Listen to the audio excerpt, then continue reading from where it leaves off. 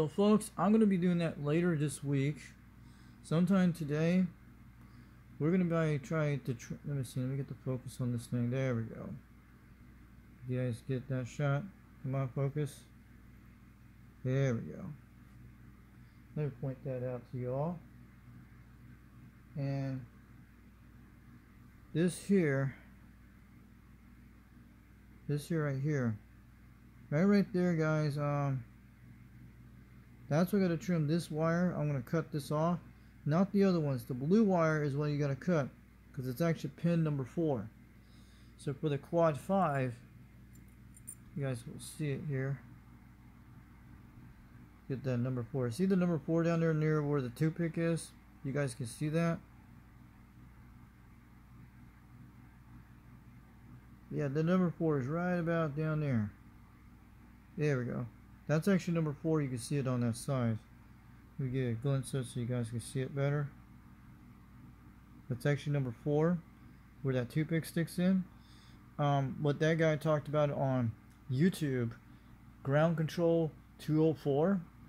He was talking about the Quad 5. You have to trim cut out pin number 4.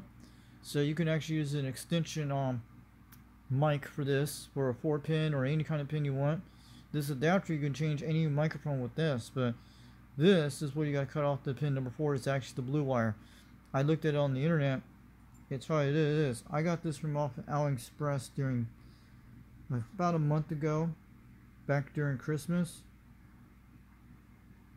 and that's what it is. All the mics look like that because I've done them like that, but this actually will get the D104 working and probably the turn mic. But the D104 is actually a power mic.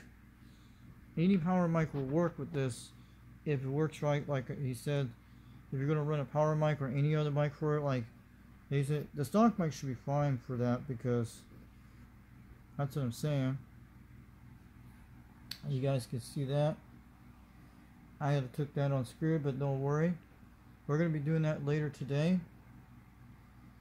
And that's when I'm going to have to trim that off with, probably have to clip it off with some scissors or use an X-Acto knife to do it. Usually cutting off the scissors should take no problem with that. Very thin wire, but got to be very careful when I do that and be very wise. It shouldn't be no big deal. But I'm sorry folks, but we're going to be doing that sometime today or this week. But I probably will do it later today, and we'll try it on the Quad 5 a little bit soon later. So I'm going to put this video out here on YouTube and re-download this and put it in the editing. Probably not. I'm not going to do that right now. Probably will pause this video and we'll probably do something a little bit later with this. Maybe we can try and test it out sometime today. That'd be nice. Maybe we'll try out one of those regular stock mics, not a power mic, but maybe a power mic. We could try the D104 because that thing takes a lot of batteries. But that's what I'm going to do. I'll see if that's going to work. We'll put the D104 on it, put a battery in it, see what it does. Maybe we could try that a little bit later. I'm probably not, yeah, that's probably going to do it when I get a chance. I'm just going to re-upload this video on YouTube later during the week. And that's what I'm saying. Maybe today will be a good day to do it.